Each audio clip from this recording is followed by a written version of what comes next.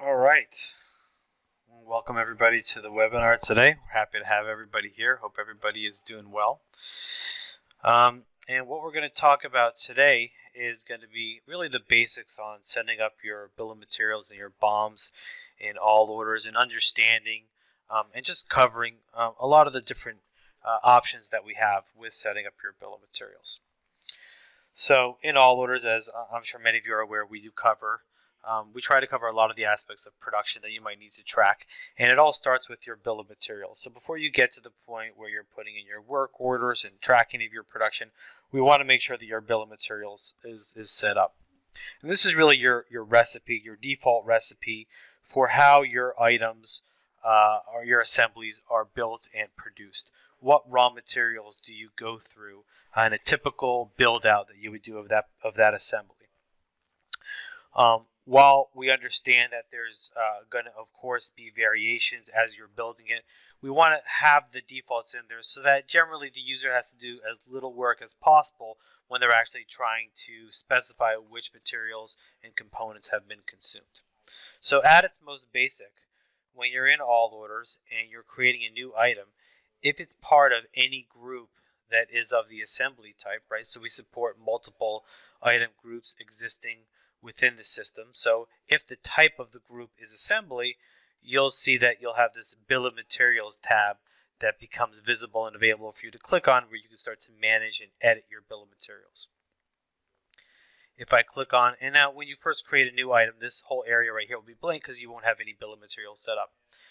When you click on the edit bill of materials button, you'll get into our bill of materials editor. Okay? And there's two grids on here, which will be the main areas you'll be entering data. The grid at the top will have the steps that are involved in your production process. Now, this confuses a lot of people. We have some people who start using the software and they start to put in steps for the different things they're going to be using up. The only time you need to use steps is if you want to be able to track where in the production process your assembly might be at. Okay, so let's say it's not something that gets just put together or packed in a bag or a box together, or something that takes just a few minutes. Let's say it takes a week, a month, maybe it goes out to a third party. You want to be able to keep track of where in the production process is this particular assembly at. You want to define steps in the system and list them here on the top grid of your bill of materials, along with the description and a location. The location is actually very key. If you have multiple warehouses where you might be storing inventory that would be used up for the production process, and depending on where that assembly is in production, you need to make sure that the location assigned to that step is accurate. Whatever location is on that step, that's where the inventory is going to get consumed from. We get asked a lot about third-party contractors or vendors that are performing some type of services. Maybe they're holding inventory for you at a location you set up. Well, then they would have a step. You would have a step set up for that particular vendor. Their location and your location list would be assigned to that step. And that way, if they're holding any of your inventory, when you're in production, it's going to consume the inventory that they're holding on for you. Okay? In addition, we have a couple of options here for tracking time, where you could specify how much time it generally takes, how many hours or minutes or weeks, etc., different time-based units of measure. And then we'll have some totals on here, but we'll show, based on the components you're putting and assigning on each step, the total cost of the parts, the non-parts, and then the total cost altogether. So you're probably noticing as I'm clicking on the different steps that it's actually swapping out the component list on the bottom. So each one of the steps can have its own set of components. I have a lot of people who come in and they click on the bottom of the step. What happened to all of my components? Well, that's because it's waiting for you to enter a new one and then to begin entering a new list of components for that step. But if I click on any of the existing steps, I can see all the components associated with those. If you need to define new steps that are not in your system yet, you'll be able to do that from the list menu, profile list, production, and then steps. All right, and that's where you'll be able to define new ones. Each step will have a name. You can give it a description, and then a location where that step of production would be taking place. And that's going to pull directly from your location list located over here.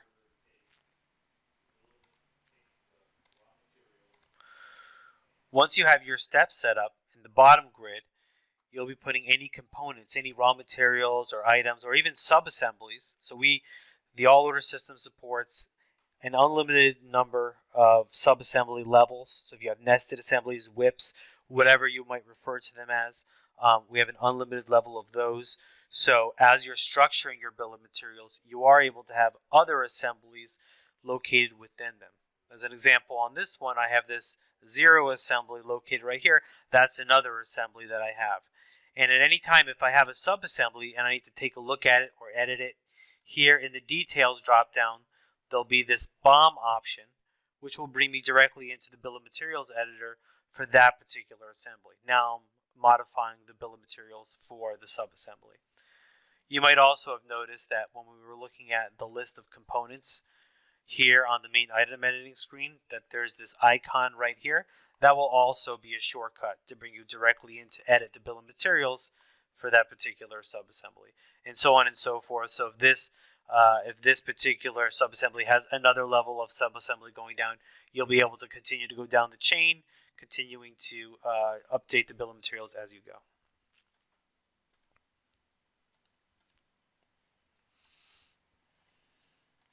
And when you're entering your components, there's a couple of pretty straightforward options on here. We've got the item, which will be your item from your item list, the purchasing description. The BOM description is a description that is editable, so I can come in here and edit the description and put anything that I want in there. So that's going to be unique to that particular bill of materials. We want the purchasing description to kind of stick. That's your standard purchasing description you have on file for the item. But if you want to put some type of description or notes for a very particular bill of materials and component on a bill of materials, that would go inside of the BOM description.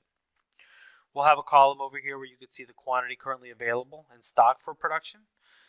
And then we've got the quantity that's used each time you build a single unit of the assembly. So you want to try to think to yourself, depending on the different measures you have set up in the system, for each one of this particular assembly, how many units of this particular component do I consume for each one of those? And this is more like a recipe.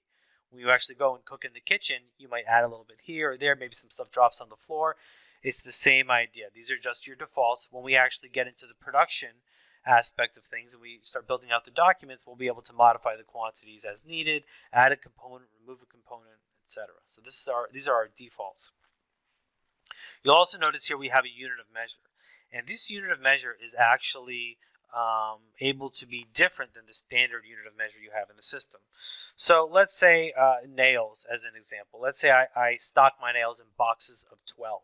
And so when I buy them or I look at my inventory, I'm looking at how many boxes of nails I have. But perhaps I want to use it on a work order, right, when I'm doing my production as eaches. Every single component that I have that can be listed on a bill of materials, it has the capability of having its unit of measure being overridden from the primary unit of measure. And the way that you can do that is by going into the item editor, and inside of the other tab over here, we've got this used as unit of measure.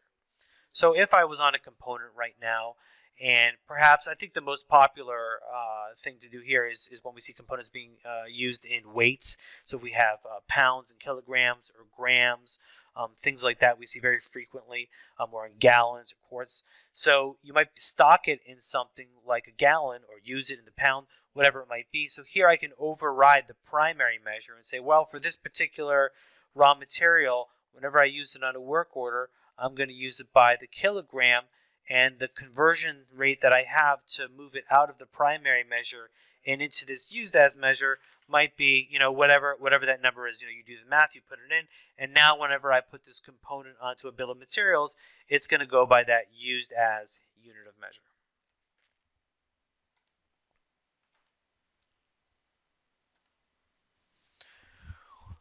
We'll also have the cost available on here, and by default, that's going to be the standard cost that we have. The reason we have the standard cost, and we get asked the question a lot, and it's here, it's on the work order, is because when you're putting together your bill of materials and when we're going through the production process, we don't necessarily know what the value, of that inventory is, and that's really how we like to differentiate it. Are we talking about the cost, or are we talking about the value? When you're actually going through production and we're pulling units out of inventory, well, then there's a value involved. Then we're talking about some specific units that have been in inventory, whether we're using average cost or we're using FIFO. Then we can run reports and we can see the value of those units. But when we're just putting together a bill of materials or we're just initially starting a work order up, we don't really know what the cost is going to be or what the value, more towards the value. So when we put cost on here, we're really going off of the standard cost, which is something you can modify in the system. So any item that you're defining that's like a part or a non-inventory item, you have the ability in the purchasing tab to specify the cost right over here. Or you might have your vendors listed and costs associated with them there. And that's like the estimated standard cost that you have on file. That's what we're going to show you on your bill of materials. So if you're ever looking at your bill of materials, you're wondering where that cost is coming from, that's where it's from. And that's going to be our way of estimating the total cost for how much it would, what it would cost you to build one unit of this particular assembly. When you're actually doing the building, it will likely be different because then it will really depend on the actual value of the inventory units being pulled. Then we'll roll that up and that'll be the value of the assembly being built. The one-time checkbox right over here is going to be for any components where no matter how many of this assembly you're going to be building, we only want it to be calculated one time. So, for example, these nails right here at the top, it's got a quantity of 1. I'm telling the system that for every unit of this NC bot that I build, I need 1 nail. So if I build 500 bots, I need 1 nail. I need 500 nails. If I put 10 in here, then it's going to be a multiple of 10. So it's going to be 500, 10 for each one. It's going to be 5,000, and so on and so forth. If I don't want that multiplication to happen, I could put a quantity in here, mark it as 1 time, and no matter how many of the NC bot I build, it's always going to only use 5 units. We see this a lot of times when there's prep work that has to happen for the production process. You want to track the cost or any inventory maybe used up as part of that prep work. But once the prep work is done to prepare the machine or the station or whatever it might be, that's it. You can make 1, you can make 500, you can make 10,000 units. We don't want that to continue to multiply. That's the type of component you would mark as being a one-time component. By default, all of your components will be costed, and they're all going to get rolled up into the cost of what it costs you to actually build each unit of this assembly. If for whatever reason you have a component where you don't want that to roll up, maybe somehow you're putting that on the books somewhere else, or for whatever reason you don't want that cost to roll into the cost for that item that you're building, all you have to do is uncheck the box for being costed, and it will remove it from the overall cost when we actually post the entry into QuickBooks. It won't go into the value of that particular item. We've got these up and down arrows over here if we want to move components up and down the list. And then the details we can use to insert and delete lines. Now, a couple of options on here that are not so frequently used that we're going to cover. Okay, we've got this use quantity as a percentage. Now, if you do anything with, definitely the most popular is when we're dealing with like weights and liquids and things like that, where you might be producing a pound or a gallon of something, and instead of entering the fractions and whatnot that each component will be, you want to enter it as a percentage of the overall mix, and you're making batches. Let us know. We can help you set that up. There's a couple of options we have with using the quantities as percentages. It can be as straightforward as clicking the checkbox here. Right, so for this particular item, there's a couple setup things that you need to do, but it can be as simple as checking the box, and then instead of a quantity, you would just be entering a percentage, and then whatever the item is, let's say it's a pound, it would be, if I put 25, there would be 25% of a pound that would get used up from inventory. So let us know if you're interested in exploring something like that. The loss factor over here, you're able to put in, and what that will do is that will say that we're planning that when we put this item actually into production, there's going to be a certain amount of loss that we're expecting to have. So even though I'm putting in my default bill of materials with maybe 1 unit here, 3 units there, I want to assume that I'm going to go through a certain percentage over that inventory. So when I'm going and actually pulling inventory and the system is telling me how much to go and take, I want an additional percentage because I know I'm not, if I just do the standard bill of materials, I'm not going to have enough. So that's a way that you can put in just a standard bill of materials with quantities and still have an extra, kind of like a safety percentage that goes over the top. So when I drop this on a work order and put it into production, that extra percentage will be added on top.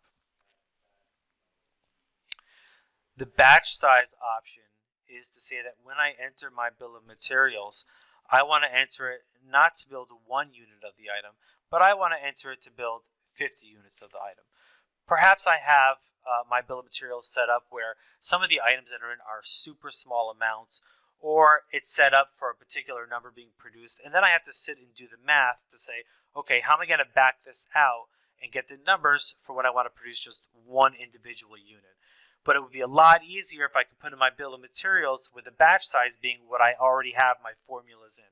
Well, then all you would have to do is set the batch size here at the top for however many units you're going to actually put the bill of materials in for. And then by default, when you're creating work orders, we're going to assume it's going to be for that batch size.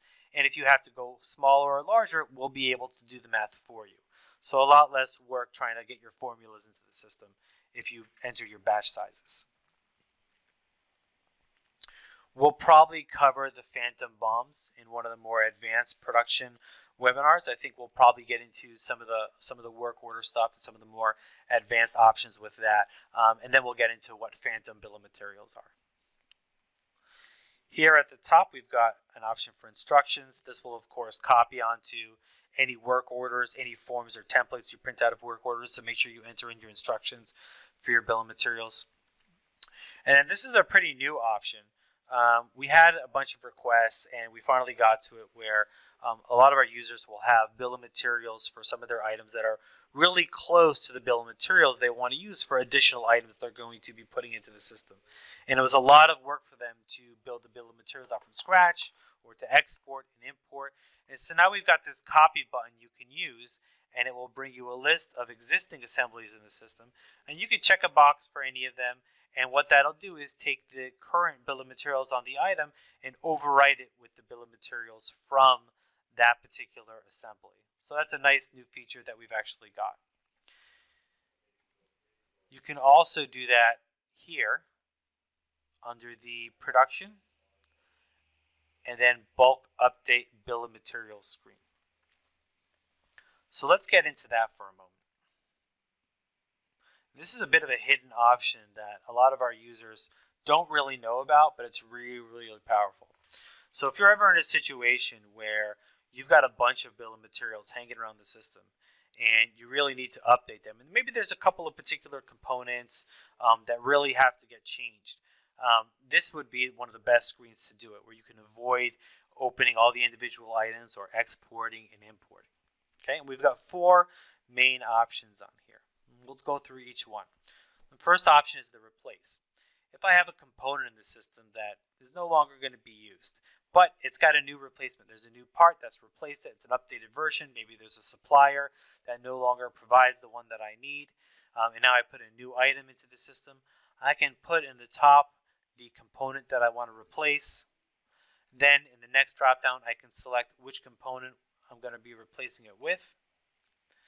And then I can either pick specific assemblies in my item list that I want to update, or I can click Add All to say I want to take every single assembly in the system that has the component I want to replace in its bill of materials, and I want to replace it with the new component.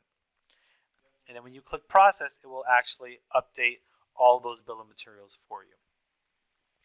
You can see here at the bottom, we also have an option not only to update the bill of materials, but also to search for that component on any open work orders that have not yet been put into production, and to swap out the item there as well. There's a couple other options here that are a little bit unique over any component description, and then we've got a little tag you can put on it, so it kind of shows you who modified it. Let's check out the Add option. And what this will do is this will allow you to take any component and find a particular step,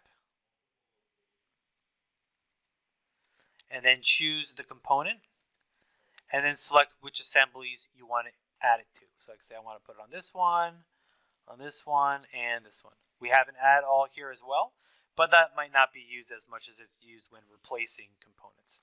And then you would just click Process to add the components to all those bill of materials. The subtract works in a pretty similar way. Here, I'd be picking all the components that I want to, any components I want to remove. And this, instead of replacing it with another component, this will just remove it altogether from the bill of materials. And as soon as I pick the component here, it will list all the different assemblies that it's sitting on. And I can, again, add them one by one, or I can just add them all to the list.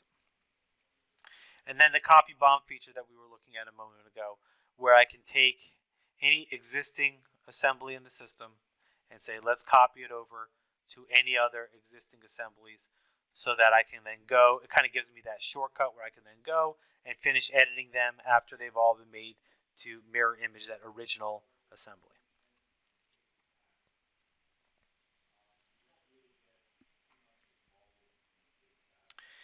Here in the item screen, you'll notice that we've got this option right here, this tab called Revisions.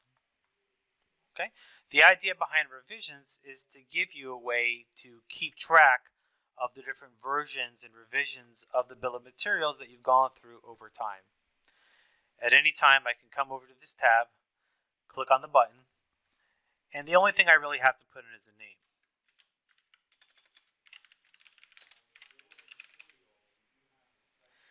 And then the system will add the new revision to the list of revisions right over here.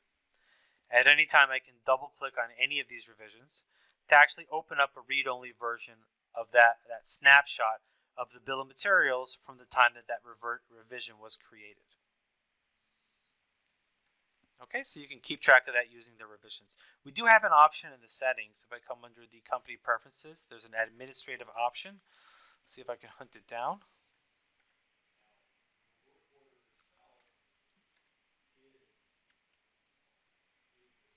It's this guy right over here, to auto-generate BOM revisions every time a BOM is changed.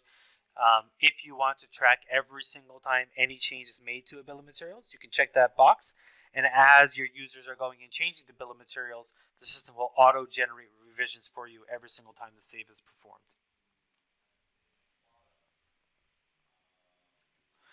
Once you have your bill of materials in the system, we've got a couple of printouts you can use for it.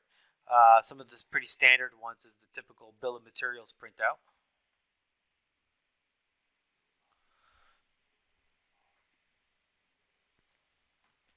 And that's going to give us a breakdown of all the steps along with the components that each step has with the quantity and the cost. And just like any other form or report we have in the system, you can customize this, change it around, and have it look and feel the way that you want it to. If you're doing multiple levels of sub-assemblies, we've also got a neat one called the indented bill of materials. It's super cool. If you print that guy out, that's actually going to show you an indented version of the bill of materials going all the way down. So you can see here I've got my main assembly, then I've got my zero assembly, that's got the configured assembly, which has the default assembly, which got my hummus in it, which is of course the most important thing. So you can see here how it goes all the way down, multiple levels down of sub-assemblies.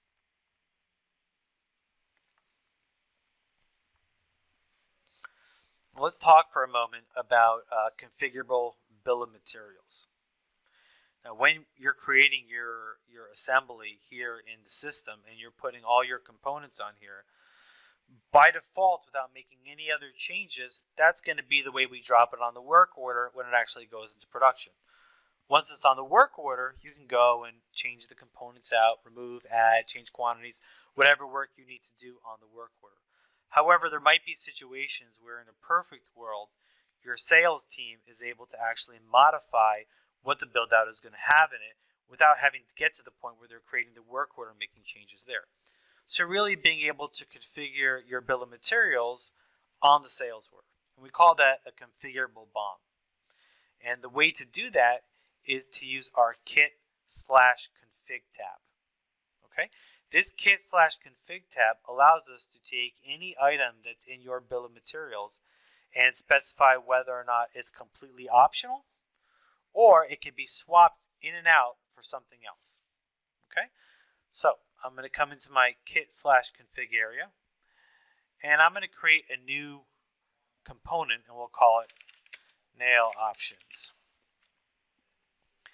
And I'm going to make the type here a variable type. That means that some option has to be picked for the nails, but I can pick and choose which one it's going to be when the order is being placed.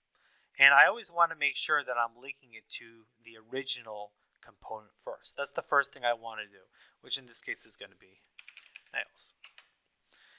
And perhaps now I want to give the user another option, and I'll just pick really any item in here. It doesn't really matter. And so now what I'm doing is I'm saying that when the sale is being placed, not only is nails an option, but the salesperson can swap it out for any of these other variable items as well. Okay, and the way that I link that up, once I've actually put this variable configuration in the system, I can click on this Configure BOM option, and I can link any BOM items to the kit items. That tells me that when I'm configuring this particular item in the kit, it's going to affect this particular item in the BOM. So let's do one more. Let's do the circuit. How about that one? And this one will be a yes, no. The yes, no means that it's like almost like an upgradable. It's an option that the customer can either take or leave.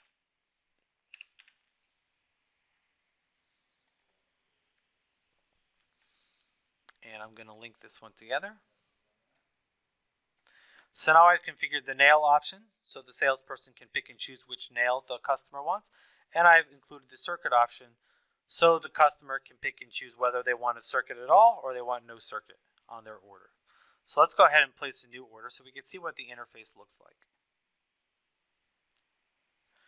And I'll just pick any customer. And we'll put the NC bot on here.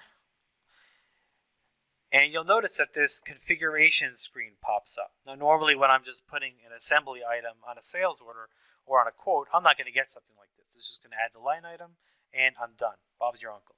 But as soon as I start to put in configuration rules, the salesperson is going to get prompted to pick and choose what option the customers want.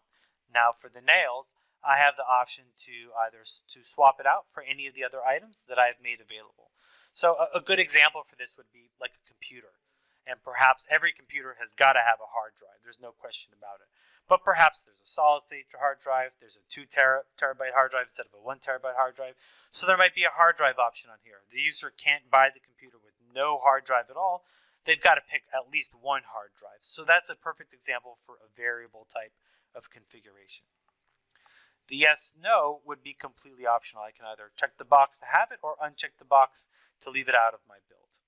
A good example for this might be if you want to have a wireless card. Perhaps they don't need a wireless card. They can get a wireless card. That's completely optional and up to the customer. That would be a yes, no type of configuration for your bill of materials. And then as the salesperson is picking and choosing these options, when they eventually go to create the work order, it's going to pick up the fact that these configuration options have been changed and it's going to handle them accordingly.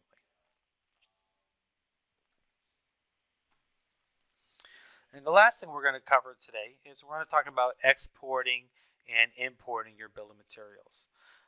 Here on the item, you can see here we've got the export option, and that will actually export your BOM in the exact format that you would be able to import it back in using the File, Import, Excel items right over here. So if you've got bill of materials that you need to update, either it's a large bill of materials or you feel more comfortable doing it in Excel, maybe you've got some data in Excel already you want to copy and paste, you'll want to be exporting it directly out of the system into our Excel format. Okay, and that is also available here underneath the item list. If I check any assemblies and then I go to export, that will allow me to create an exported document with all of that information, right?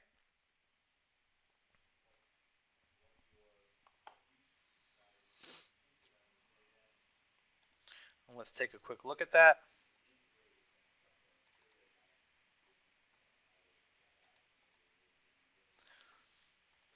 And you're going to want to focus on the BOM steps and the BOM components tabs. The other ones will of course be populated, but if you're strictly focusing on trying to update your bill of materials, that's where that data is going to be. You'll see the steps that are going to be associated with each item in your item list. Right over here is the name of the steps. And in the components, you'll have your list of components associated along with their quantities, whether it's costed and one time, etc.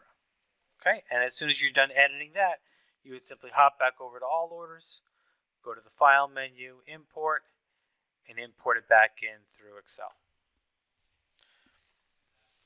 All right, so we're going to open it up for questions now, and I will say that the follow-ups we'll do on this, I think the next one that we'll do is we'll try to cover work orders and some of the options that we have, including some of the more advanced options with managing and keeping track of your work orders and generating work orders in bulk. And we're also going to do one on the work order routing. So those will be some upcoming webinars that we're going to try and get in.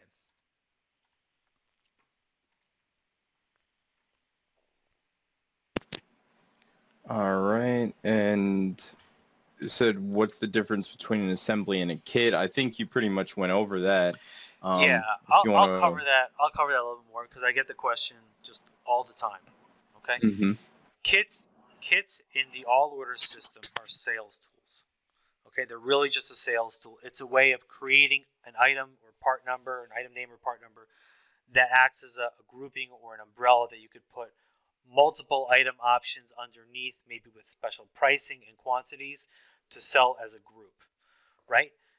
There is no actual kit item in stock. Could you maybe run a report and say, based on the items that are in the kit, how many of these could we put together? Sure, but at no point could you actually look at your inventory and say, oh, I've got a unit, 5 units, 10 units in stock, and it's actually on your books as those items being in stock.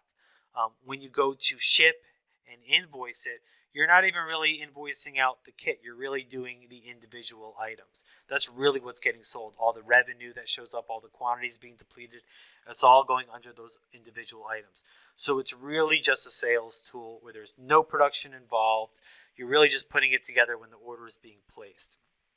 Whereas with an assembly item, you can have those in stock. At any time, you can remove the items that go into assembly from your inventory and put the assembly in stock and run a report and see how many you have. All of the costs from the raw materials and components on assemblies get rolled up into the assembly item itself. And the assembly item itself is what's getting sold. That's what's bringing in the revenue, the cost of goods. All that is going through the assembly item. So the kit, not a true item, really just a sales tool. Whereas assemblies and BOMs, those are real items, real inventory items that have inventory tracking and can have units in stock. All right, so the copy BOM option, I just got asked about the copy BOM option.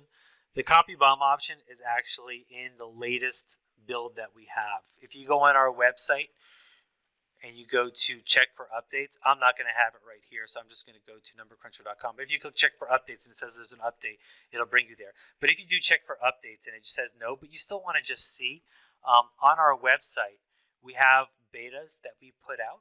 So if I go to our support area and I go to software updates and I go to all orders, you'll see here our fully released version. And we'll probably do full releases maybe 3 or 4 times a year. And then in between full releases, we'll have betas where we're putting out some new features and fixes that, you know, maybe are available to customers on a limited basis. Not everybody's got it up and running. We don't send out emails about it because it's still in beta. You're welcome to email me or anybody on our team at any time to inquire about a beta, to ask if it's stable or anything like that. I will tell you that 6.2.56 is extremely stable. Really, the feature that it has that 55 doesn't have is the copy BOM. That's actually what we put it out for, was to get it in a couple of our clients' hands, users to try it out, give us some feedback. So if you're interested in the copy BOM feature, that's going to be available in 56. There was a question about phantom BOMs, but are we going to get into those in one of our next webinars? Yeah, so when I was talking about, because phantom BOMs tie in so tightly to work orders, and a really advanced topic on work orders, I think we're going to save it for another webinar that we do on production that involves creating sub-assemblies and then drilling down and flattening. The phantom BOM is going to be part of processing your work orders. So we'll roll that in when we do our next production webinar. And then is there a way to create dynamic part numbers based on kits and configurable BOMs? We actually have done something like that before, but it wouldn't be like a dynamic part number that would show up in your item list. We've kind of done it where, based on the rules you give us, we make it available on like printouts or in custom fields where we can populate it, but not where we actually take a configuration and then generate, additional items in the item list, like all the different variations. We do a little bit of that with styles, where with our style manager you can put in different attributes like a color, a size, a fabric, whatever it might be. We have some people who do commercial industrial lighting fixtures, and they'll have the wattage and different things, and based on those it'll generate a whole list of different items. So that is something that we do have, but we don't have anything like that for kits or assemblies. But if you just needed some kind of a part number to be attached to it somewhere in the system, while it's not actually a new item in your item list, we might be able to talk about that. And there's a question here. They say that they're on the latest version, but they don't have the copy bomb option. Maybe they're on 5.5. Right, they're probably on 55. Yeah. So I already told them it's on the beta that we have on the website. Okay, and are we going to cover disassemblies in one of the future production series webinars? I think what we'll do is the next one that we do work orders, we'll cover disassemblies as well. Okay. And you see the question about estimated loss? Yeah, at this time, I don't think you can tie it to specific items. It's certainly something that we could discuss. If you need to have maybe loss factors or something like that associated, I'm assuming you're talking about the loss factor associated with just specific items. Right now, it's for the entire bill of materials, so it would cover all of the different items. So that would have to be something that we would discuss.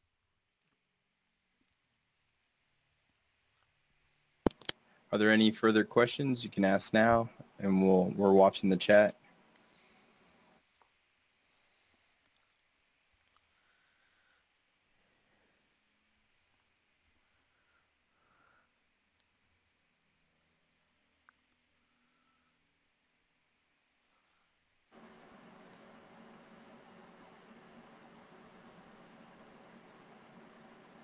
And once again, this is part one of a three-part series on production. So the next couple webinars are going to be about production in particular. And right after this webinar, I'll be sending out an email with some notes from the webinar, as well as some links that I have from the knowledge base, helping with cost on bill of materials, what is a bill of materials, and batch sizes. All right, just want to thank everybody for attending. We always love having you here. Be sure to follow up with us if there's anything that you saw in the webinar that you still have questions about, and hope everybody has a great day. Bye now. Have a good one, everyone. Bye.